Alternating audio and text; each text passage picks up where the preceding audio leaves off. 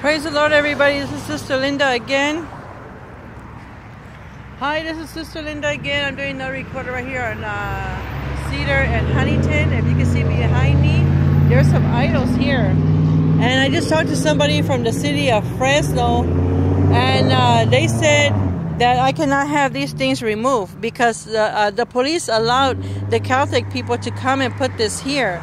So if I touch it, I'm looking at jail time or prison time. So I just want to tell everybody that this stuff is not of God. And we got to get together and start complaining to the police department and let them know that we are in the city. We're not in the cemetery. Because this looks like a cemetery to me. If you can see here, this is like a sacrifice because there's idols that God does not accept. And not just that, it's causing death. It could be some wrecks here in the corner of, somebody could get in a car accident. Somebody could get ran over. This is on Kings County Cedar and Huntington. And because of these idols, people need to acknowledge that this is unacceptable. These are sacrificing. If this is so much of God, I don't think God drinks beer. Look at all this beer. Burning candles. Sacrifice. This is not of God. And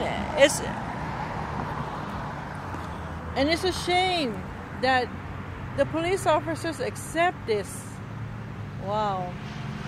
We are in a corrupt world. So I just pray that you guys keep this in prayer. Pray for the city of Fresno, the community. Let's get together and fight back, because they said if I touch it, I can go to jail. Even if the city of Fresno touch it, they can get cited too. So we got to go with the police headquarters and do something about this. That people are dying of lack of knowledge. The Bible says, my people perish of lack of knowledge. Okay, so let's just acknowledge the truth. Let's pray.